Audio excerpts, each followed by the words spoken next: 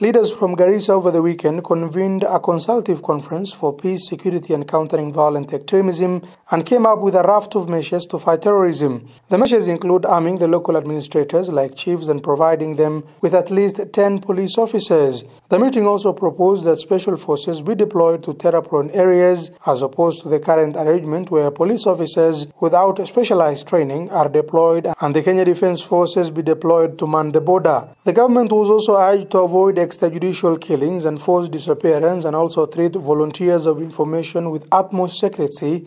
The government was also urged to avoid extrajudicial killings and forced disappearance and also treat volunteers of information with utmost secrecy to avoid victimization. Others included the upgrading of all roads to bitumen standards to avoid the planting of improvised explosive devices that have claimed the lives of 653 officers in a span of 3 years. The committee that is charged with collecting the views will then share the same with the National Security for action and implementation. The forum was attended by current and former political leaders as well as senior security officers. The meeting was prompted by the latest terror attack in Kamude and Saredo primary schools in the Dab and Fafi sub-counties respectively, where 3 teachers and 4 pupils were killed by al-Shabaab militants.